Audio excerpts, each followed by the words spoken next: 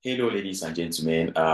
Thank you for joining us again on today's another edition of our daily updates from this end. I'm presenting to you a book on the history of Southern Cameroons, and this book was written and published by an eyewitness, somebody who was present during the February 1961 plebiscite that had to, cause us what we find today. It is somebody who is, you know, giving a direct account of everything that happened. Who is this person? John Percival. John Percival is or was an anthropologist, a writer, a broadcaster with the BBC, and he has been on so many TV and radio programs on the BBC. And unfortunately, he had to pass away in 2005. Ladies and gentlemen, John Percival was one of those people who were supervisors. He was a supervisory officer in 1961 in the plebiscite that took place in Southern Cameroons in February 1961. This book is very, very important. This book is very, very important. You can check it out and you will see how the destiny of a people was being manipulated. And of course, we usually say that destiny can be delayed, but it can never be denied.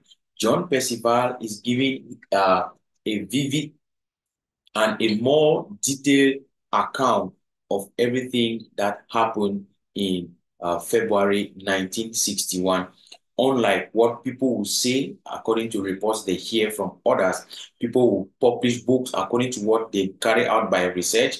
This particular book by John Percival is giving a direct account. When we say an eyewitness, is somebody who was on the spot. During that period, John Percival was a student and he was being sent to Southern Cameroons as a young officer to supervise the plebiscite. And you should, of course, know that the British, they left Southern Cameroonians with an option which was not friendly to say the least, ladies and gentlemen.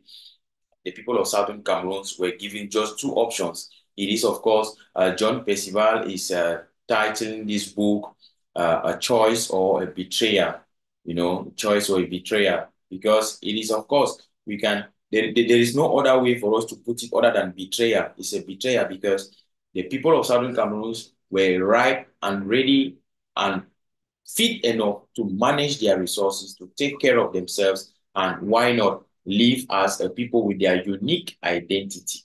But this particular opportunity was snatched away by the crooked and mafia plebiscite that took place in February 1961. Two options being given to the people of Southern Cameroons. Either you join, either you join the Federal Republic of Nigeria, uh, or you join La République du Cameroon, who was already independent. Come on, who does that? Nobody gained independence by joining another.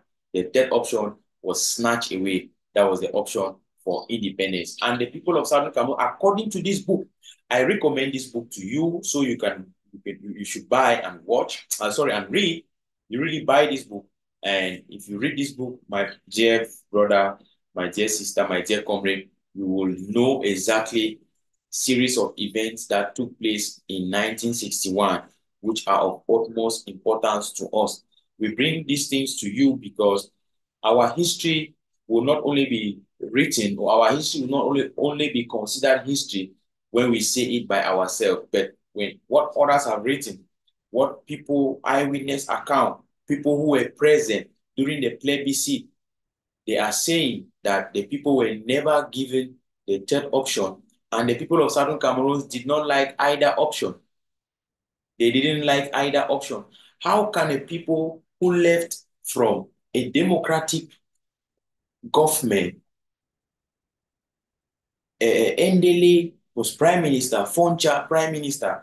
How did we left from a government, a country that was already ripe to govern and manage itself, and move into to joining another country in the name of independence. That's not possible, my dear viewers. And you should know that as well, the people of British Northern Cameroons, they were also given the opportunity to either join Nigeria or join La Republic du Cameroon, and they chose to join Nigeria. And meanwhile, the people of British Southern Cameroons, you and I, were asked to join Nigeria or La Republic du Cameroon, which we went the other way as far as our brothers in Northern Cameroons are concerned. However, this particular event has been the root cause of what we have today that is happening in Southern Cameroons. It is the root cause of all the problems we are having today in Southern Cameroons, that people who left from, they enjoyed democracy, they left from a system where they saw accountability, where they saw development, where they saw equal management, equal treatment of their citizens. There was nothing like intimidation. There was every avenue for people to excel. They were being subjugated. They were being forced to join a system that was very corrupt, that was built on assimilation, because the French were using the policy of assimilation. We don't know anything in that form. Ladies and gentlemen, if you are just watching us for the first time, we are talking about the book that was written or that was published by John Percival. John Percival is, you can check it, please. You can check that. He is, of course, the supervisory officer for for February 1961 plebiscite that took place in Southern Cameroons. John Percival is the supervisory officer for the plebiscite that took place in 1961 in Southern Cameroons. And it is, of course, a very important book that he published. You know, people can give accounts and they can fade away. The books will never fade away because we will read it and it will go down into our history. This is a very important book. I am calling on you watching right now that please make an effort to read this book. If you can buy it, you buy it and get to know and the history of the people of Southern Cameroons. It is very, very important. It is very, very important. I repeat, John Percival is the author of this book. Unfortunately, he is of blessed memory. But I think the book, his account will give a very deep picture of what happened in 1961 with the people of Southern Cameroons. And from the book, we are getting, highlights that it seemed to be a master plan of betrayal of the people of Southern Cameroon by the British government.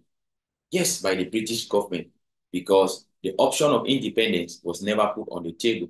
And from what John Percival wrote, it's indicating that the people of British Southern Cameroons were not happy with either option. So they were forced into following the path which they followed, which Foncha led them into La République du Cameroun. And before Foncha also passed away, he did leave a video explaining exactly his frustrations with the so-called living together, cohabitation with La République du Cameroun. These are things that we should be saying them. So people should know we are a people with a history.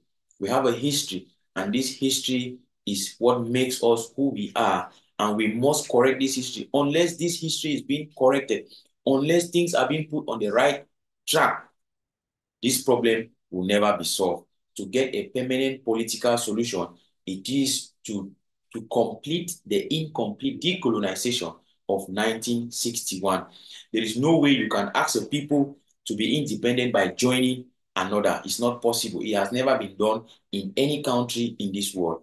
That is exactly what we are talking about. The likes of Atanganji Paul, the likes of La République du Cameroon ministers, and all of them, they can sing and shout their one and indivisible Cameroon, whatever, but it will not change the fact that the people of Southern Cameroons, they have a history, and this history is what makes us who we are. Please, ladies and gentlemen, dear viewers, it was very necessary that I bring to you this particular book. Please, I would like you to check out, uh, if you need the link of this book, the link, maybe you can drop a comment from the comment section. I will send the link for you to, maybe you want to buy the book, you can buy the book and you read. This book was published by uh, John Percival. The author is John Percival. He is, again, I'm saying this for another time, John Percival was a supervisory officer at the Plebiscite of 1961, of February 1961 in Southern Cameroon. So this book is written, or was written by a someone who was present in the Plebiscite of February 1961. Please do something, make it possible to get this book. You can buy it online. You can buy it online. I just stumbled on it. I said, let me share it to my people so they can read and know exactly these things that is happening to us. People may want to thwart our story, but our history can never be hidden. La Republic can try to hide it. They can try to suppress it. They can try to use force and everything, but they will never stop a moving train. It is independence or resistance forever. Thank you very much, and I wish you an excellent time. I'll see you again in our next update. Thank you for watching.